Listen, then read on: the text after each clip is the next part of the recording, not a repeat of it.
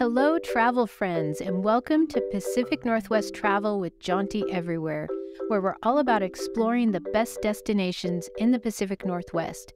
I'm your host, Sherry, and today we're headed to the charming town of Ashland, Oregon, a place that's bursting with culture and natural beauty. In this episode, we're diving into the world-renowned Oregon Shakespeare Festival.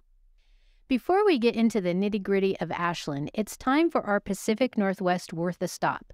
I'll be starting every show with a specific location that I think is worth a stop. Usually it's a hidden gem that's not very well known. On our way to Ashland, let's take a stop at Talking Water Gardens in Albany, Oregon. Albany is about an hour and a half south of Portland, and Talking Water Gardens is a beautiful green space with a twist. It's actually an innovative water treatment facility, but you would never know it thanks to the 50 acres of nature trails that wind through waterfalls, ponds, and streams. It's the perfect place to stretch your legs on the 2 miles of interpretive trail and take in some fresh air.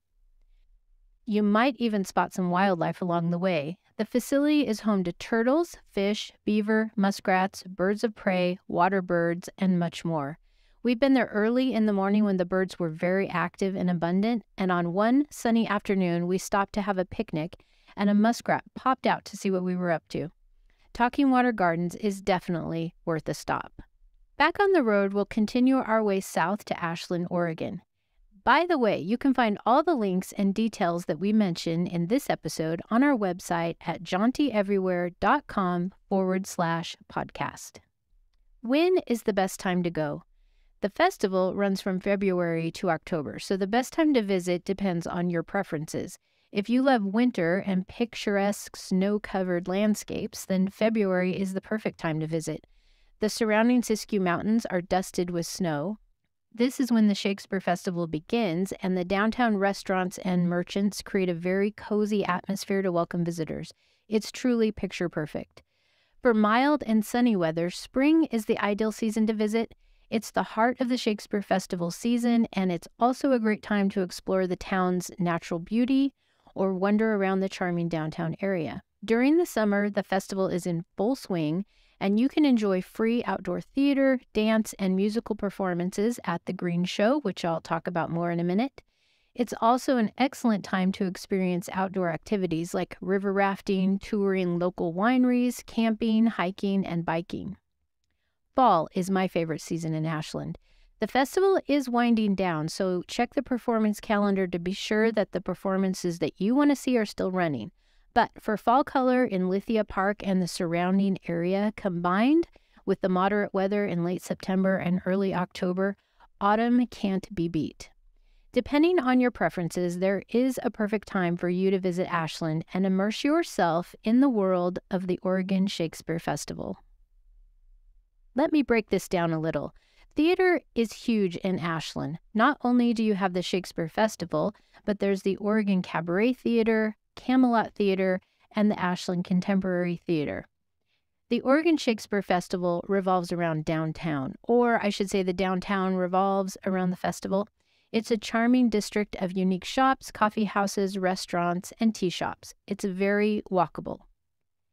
As for the performances, it's a myth that it's all about Shakespeare.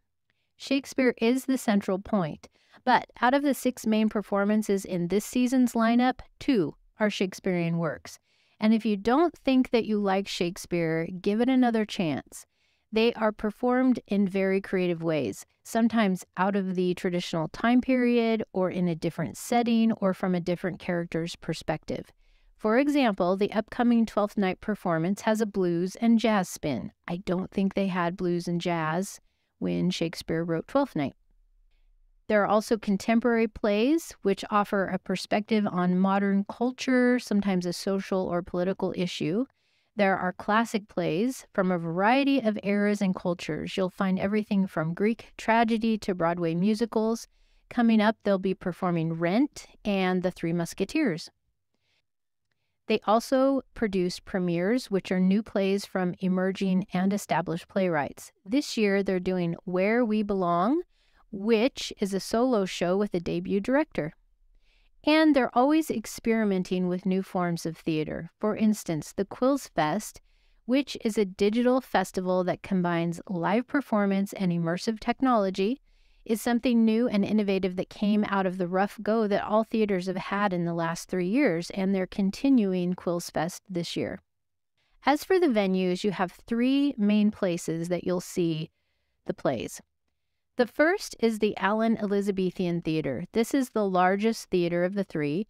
It's modeled after the original Globe Theatre in London. It features a large multimedia, multi-level stage. The most elaborate performances will happen here. It's open air. I repeat, it is open air. A few years ago, we went to Ashland in October, and during the day, it was nice and toasty in the 80s, but at night, the temperature dropped rapidly.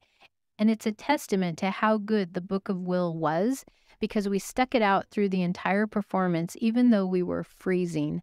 The next time we went to the Elizabethan, we made sure to wear warm clothes and take an extra blanket. Thomas Theatre is next. For perspective, the Elizabethan holds 1,200 guests. The Thomas seats an intimate 300. It's a flexible stage venue, which means that each time you attend a performance, the layout is probably going to be different. It's usually the stage for experimental or non-traditional type performances. And finally, you have the Angus Bowmer Theatre. This is the original festival theater. It has been in operation since 1935. It accommodates 600 guests with a traditional proscenium stage, and it's often used for the more classic productions. What is a proscenium stage? Well, that's the kind of stage you think of when I say stage. It has an arch with a curtain that separates the auditorium from the performance area. Now, the fun doesn't end there. There are many other festival events, the best being the Green Show. This is an outdoor stage that sits outside the Elizabethan Theatre. All the pre-show performances happen here. They're free. You don't even have to be a ticket holder. It's an outdoor area with these huge concrete blocks that are artfully arranged and serve as seating. The performances feature music, dance, theater, and other cultural type shows that are relevant to the festival lineup.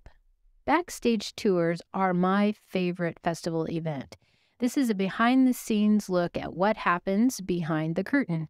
You'll want to make reservations because these fill up fast and there is a small charge. They'll take you in, under, and around the theater complex. When we took the tour, we were allowed to go through the dressing room area and the costume shop. It was fabulous. There's also the behind-the-curtain summer tours, which are geared towards kids. Next, you'll have Festival Noons, which is a monthly series hosted by theater pros. They will give a demonstration or create some kind of interactive theater experience. There are post-show talks, which happen right after some of the shows. These are 30-minute discussions, and they're free to ticket holders. And finally, workshops and classes are sometimes offered in stagecraft, acting, playwriting, and different aspects of theater.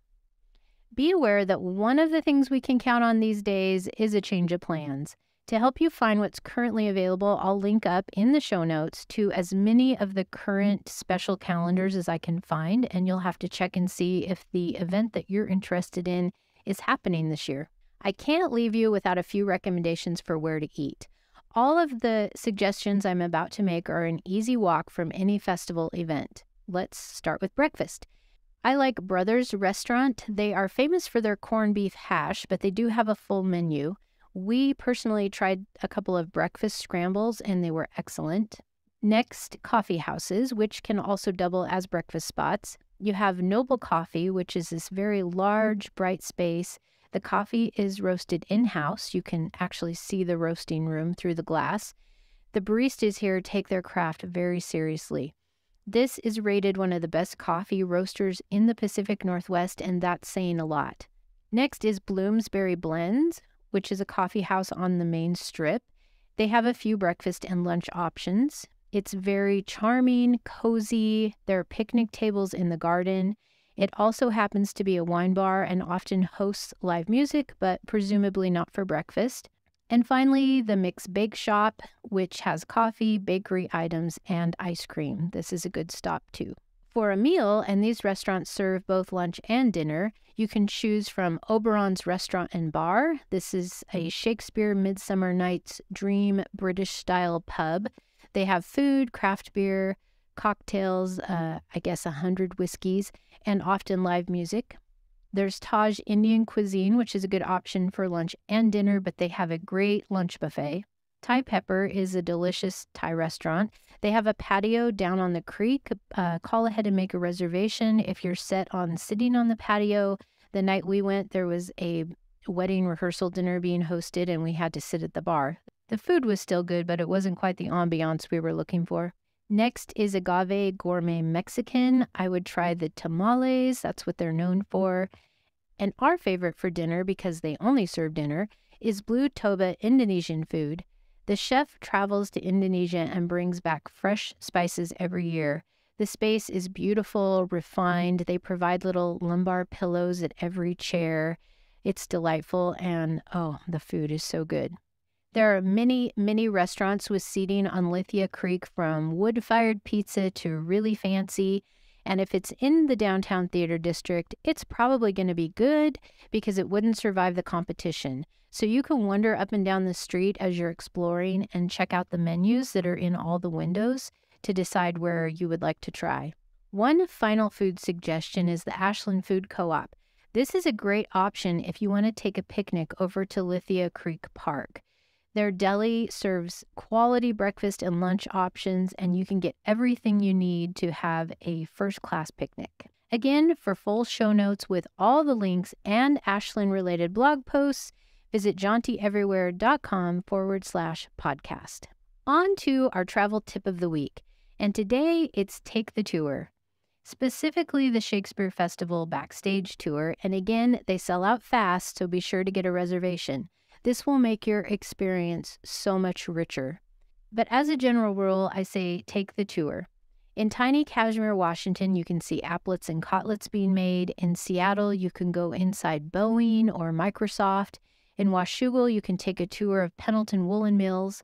From brewery tours to factory tours, always jump at the chance to see what's behind the curtain, so to speak, even if it costs a little more. You've probably heard of the Sunshine Coast of Australia, but did you know that we have our own Sunshine Coast in the Pacific Northwest? Join me next week as we head to one of the best-kept secrets in British Columbia. Subscribe so you don't miss out. Have a great week. Bye!